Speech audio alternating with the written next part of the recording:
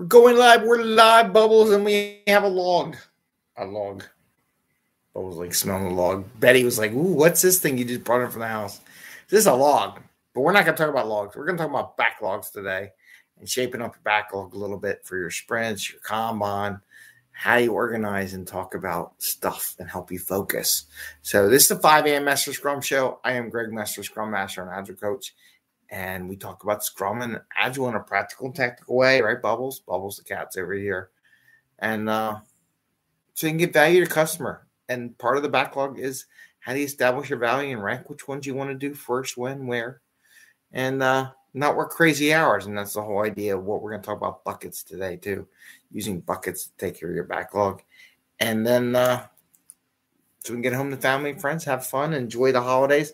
I got the log out because it is, it's getting colder here, and it made me think, I'm gonna get a log. I probably should use the bucket. Maybe when I hit this topic again, I'll bring a bucket. But today, since it's colder here on the East Coast, I figured I'd get a log from the fire pit, right, Bubbles? Mm-hmm. Anyway, so hope you're doing well today. Today, I want to talk about backlogs, and I have a whiteboard. We're going to do a little whiteboarding here and talk about managing backlogs, especially product owners. Scrum Masters should be teaching their product owners how to do this. If you're not, personally, you're not doing your job. You have to help your team. You have to help coach your product owners in efficiency and lean operations and agile thinking also. So you got to do that too. So let's say we had a backlog. All right. And it's got a bunch of stuff in it. Lots of stuff. I mean, there could be hundreds and stuff. Hundreds. Just hundreds of stuff piled up in backlog. Typical backlog. You go to some Jira backlogs or Azure backlogs or any one of the products out there. Rally backlogs. Any kind of system out there. Or just a list on the wall. My wall up there's got a big backlog right now. You got this giant backlog. This doesn't help you organize your thoughts. You're like, which one do I take first? Most systems have a priority. Maybe this is 1, 2, 3, so on and so forth. But there's so much stuff, it's just cluttered. It's just cluttered with backlog stuff. Bad. This is a mess. I would call it messy, or Mester. How about that? So it's a messy backlog. What I like to recommend to teams is go ahead, and most teams do, but you'd be amazed how many teams don't. I have them set up buckets. So we'd use buckets. And then there's the first bucket, which is usually in Scrum, would be the current or active sprint, maybe. Okay. So I have them put a bucket in. And then I have them do maybe up to 5 buckets. Or 5 sprints. And then past that is the backlog. Anything past that is just a general backlog. Why do I do this? Because it takes this big giant list and breaks it up into maybe 10 items here, 10 items here, 10 items here, and so forth. So each bucket, I'm just going to put 10 items. It goes up to 40. I've seen 40. To be honest with you, I think 40 is kind of high, but depending how long the sprint is, I've seen 40, right? This would be hundreds. Like I said over here, hundreds down there, or thousands, who knows, tens of hundreds in the big backlog. And then you have back in the very bottom, up to 5 buckets, you might have your backlog, which just carries the rest of the stuff. Reason why I stay at 5, because some teams will try to do all your sprints for the whole year. I'm like, no, don't do that. When it makes the system too cluttered, too hard to use. But what you're really doing is asking your team, hey, team, concentrate on this first bucket, right? And then when that bucket's done, and I'll cross it off like a little red X here on my whiteboard, cross that bucket off. Now we're at the second sprint, right? Or second bucket. And then we concentrate on that. It helps the team focus. And I'll be honest with you, it helps the product owners focus too.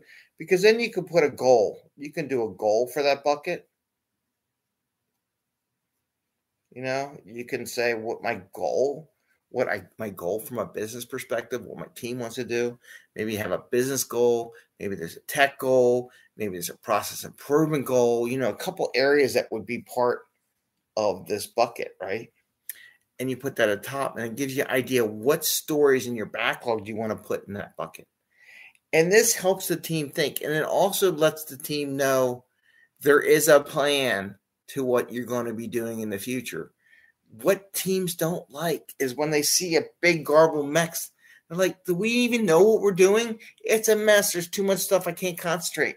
By breaking it down into small buckets, it helps the teams focus on what they're going to work on and for discussions. Because when you talk about these buckets and you do story refinement, it makes story refinement so much easier because now you're just looking at the items in the bucket, right? So you could do a little story refinement. And there's all kinds of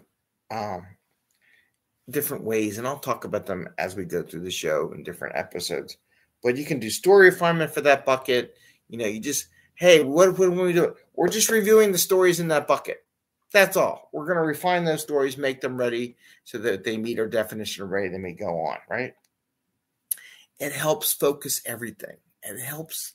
What are you working on? What does it look like? What's the next thing? And if your boss ever asks you, what are you doing next? Or what's your plan?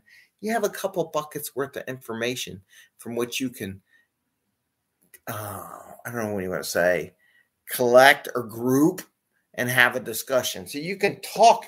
See, here's another thing. Let's say you had to do the 60-second elevator speech, 1-minute elevator speech. When we've done that show before too, the elevator speech. You can do an elevator speech on a bucket. You can't do an elevator speech on this giant, massive list of stuff, but you can do an elevator speech. So this, that's an elevator speech. Pitch, elevator pitch, right? You can do an elevator pitch on this bucket. It's easy. It's easy. You can't do an elevator pitch for this hundreds. Can't do it. Can't do it. It's impossible. It's not going to work. But you can do it. What am I doing for the next 2 weeks? What am I doing what is my team doing for next sprint? You can give that elevator pitch to anyone. So this is some of the things that I talk about. Get your teams making buckets, whether you want to call them sprints, kanban. You can come up with some different variations of it. They have some pre-buckets too. You can group stuff in different areas and kanban boards and the backlogs there too. So, but the one thing I love about Scrum is the buckets. So I have people create buckets so they can focus on what they're doing and managing their time. So that's what I wanted to share with you today. Just a little grooming. I know the new year's coming up. A lot of teams are talking about what do they want to do in the new year. And one last recommendation on that is, here, Bubbles, you want to say hi? Come here, Bubs. She's up. Oh, there's the Bubs. She's trying to figure out what she's going to knit the dog, piss the dog off. Anyway, when you do it, don't try to say, what am I doing for the next year? You don't know how many times I've coached organizations. Don't plan a whole year out because you have no idea. But nice thing with the small buckets, and don't fill them up all the way, by the way. I didn't say that either. When you do these buckets, don't fill them up to maximum capacity. Just go up to 60 to 80% capacity, what you think you're going to do. And the reason being is that if stuff doesn't get done in the previous buckets, you can roll those couple stories into the next bucket without having to go shifting everything around and do a lot of shuffling around and everything like that. Just wait to the last minute on your sprint planning day or before your sprint planning day, as we talked about that, to move stuff over before you fill the bucket all the way up to the top. So just something to share with you all as far as backlog management, making it not so much a mess, and then get rid of the clutter and get rid of all the bloated backlog by breaking down the smaller bites. Boy, isn't that agile? That's something we talk about. Break it down to smaller pieces. Break down that giant backlog into smaller buckets. So with that, I say, have a great day. Happy scrumming. Take care. Stay safe. Stay healthy. And I wish you all the best. Take care. Bye.